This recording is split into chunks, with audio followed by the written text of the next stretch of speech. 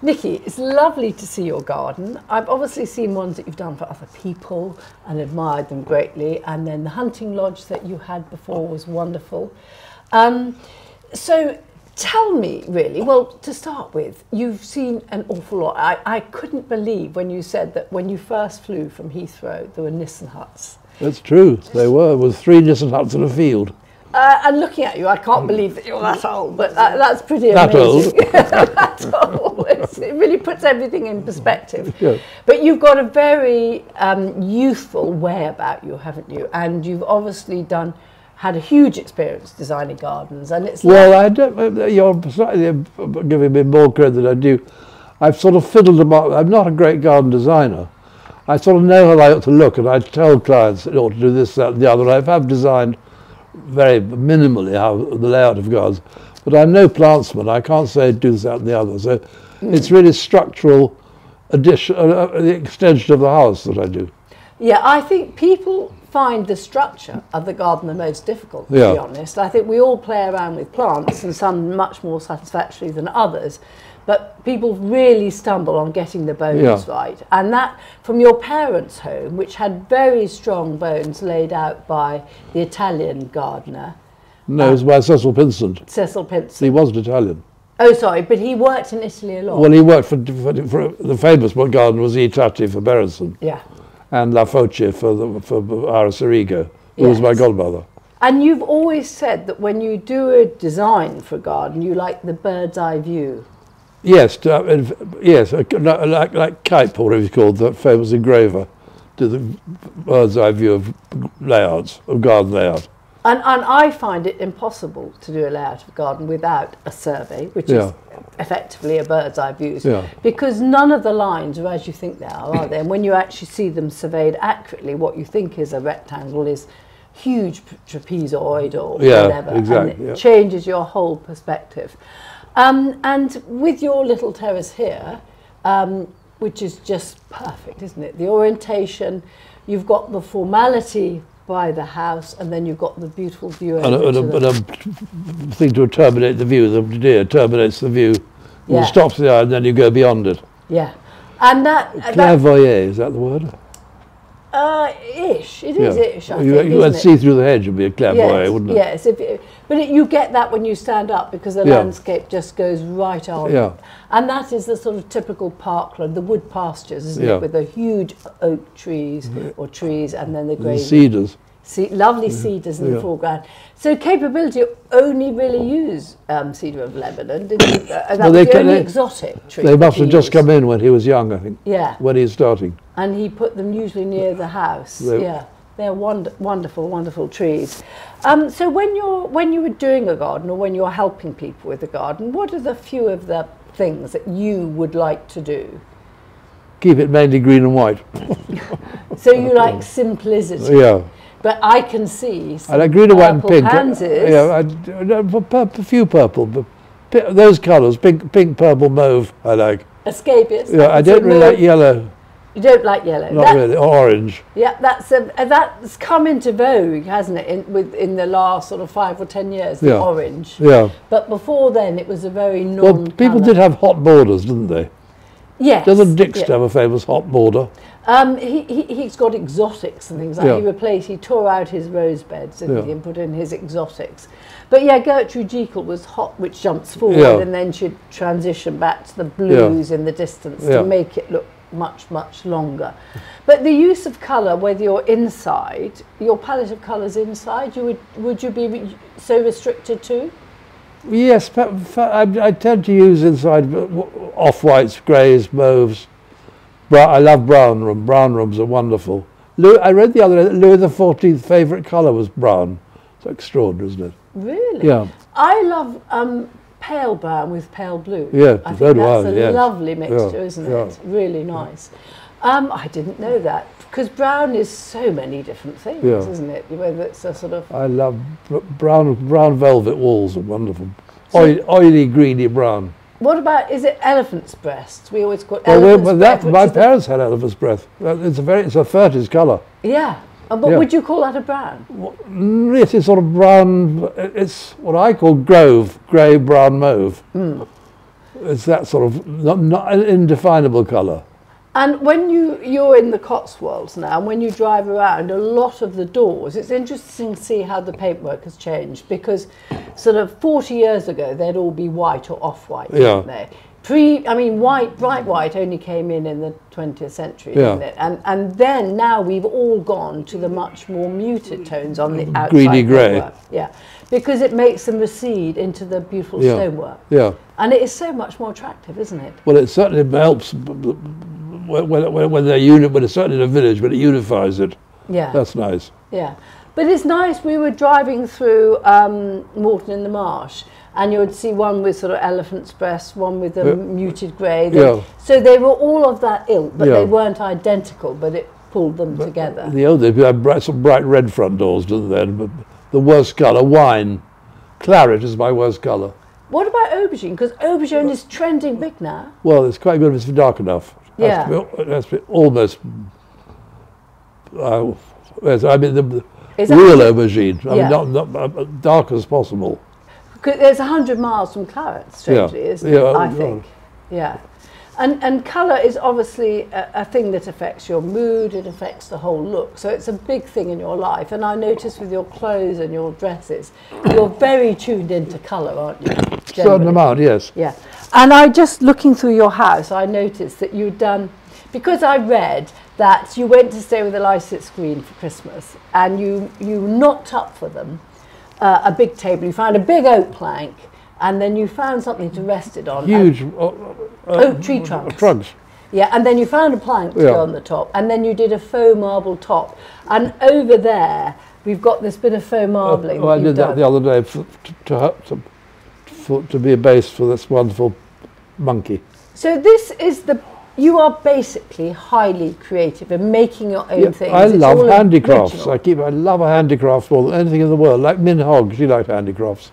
And I remember reading about your first study at Eton when you were probably 15, and that you had faux leopard curtains. Yeah. You had faux grass, which actually you got it was faux ermine. Faux ermine. Yeah.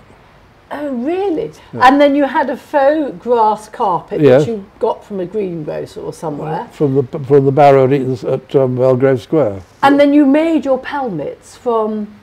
cut out very thick white card. To look like something... Ostrich feathers. Ostrich feathers. Yeah. So the whole thing was totally original. Yeah.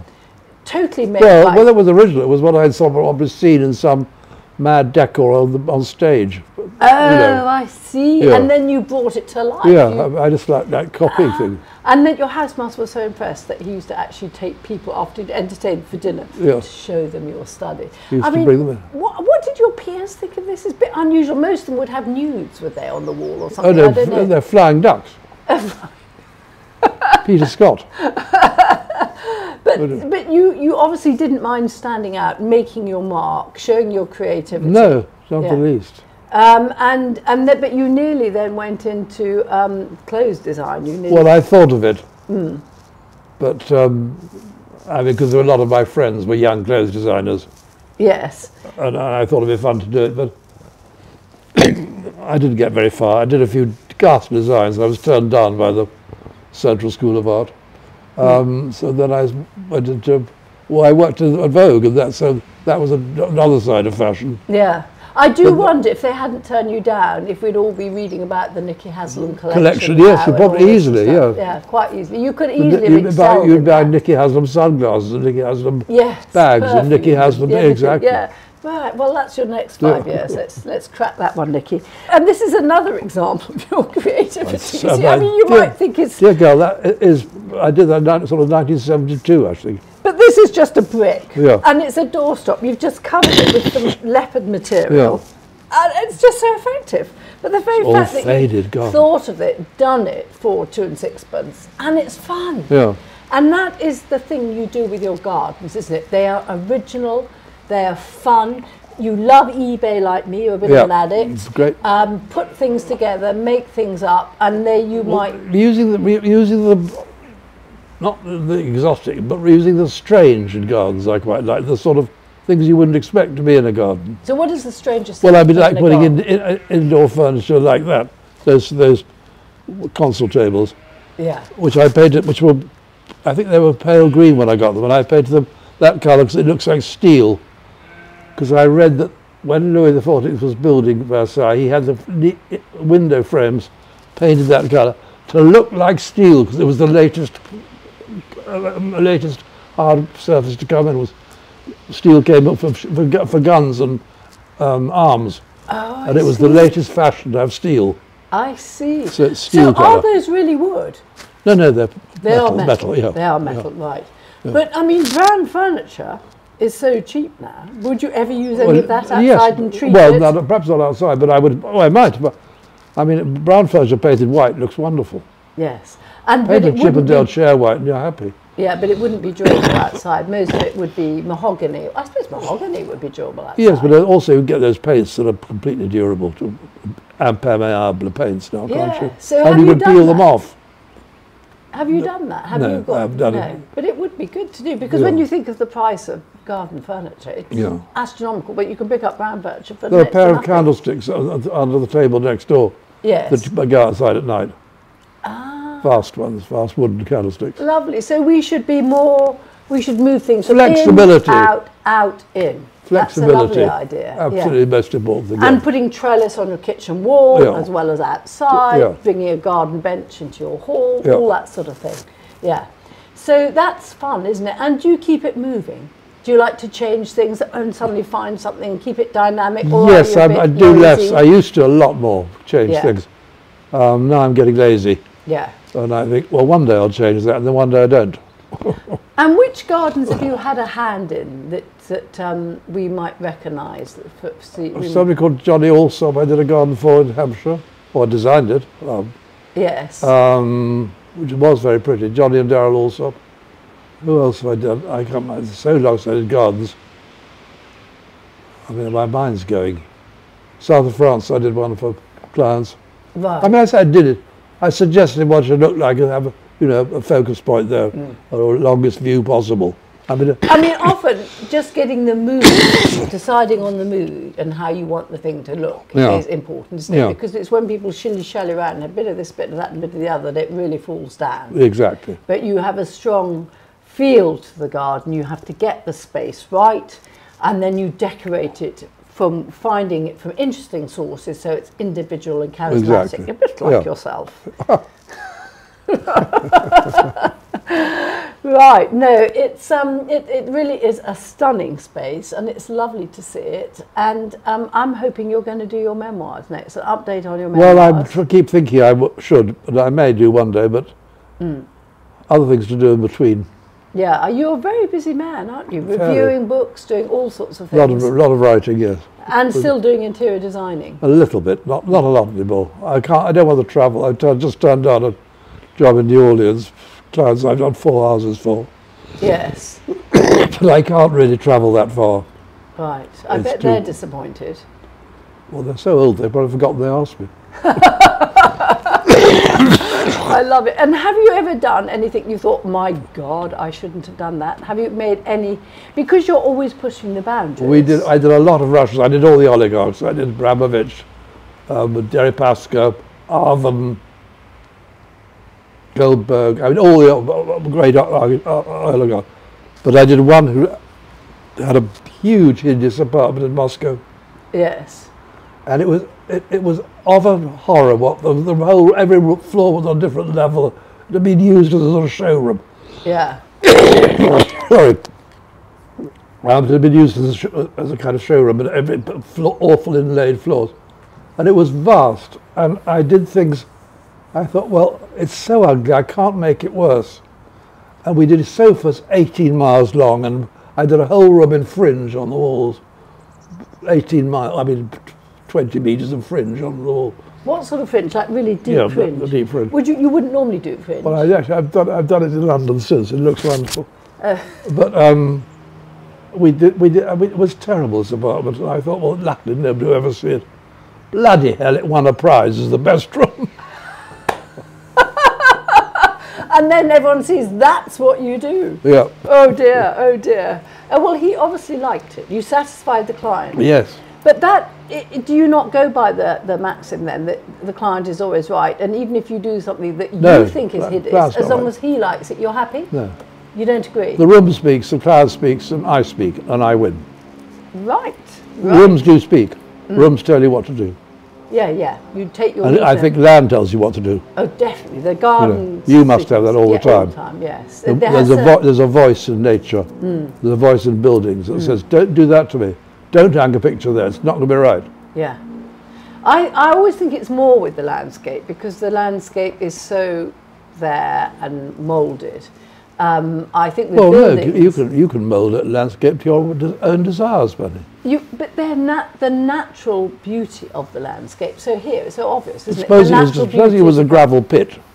You could make that look wonderful. Then you can make it. Yeah, we've done gravel pits. Yes, we've made them into all sorts of things, and they're lovely because you've got carte blanche often, haven't you? And then it's totally different. Apart from the fact you've got to work with the soil or whatever. Yeah. But yes, no, then you can do anything. But when you've got a historic landscape, or you've got beautiful buildings listed and all this sort of thing, you're more, obviously, you follow in that vein.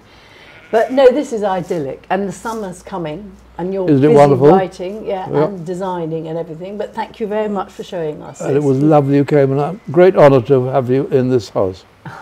Thank you. You are so kind.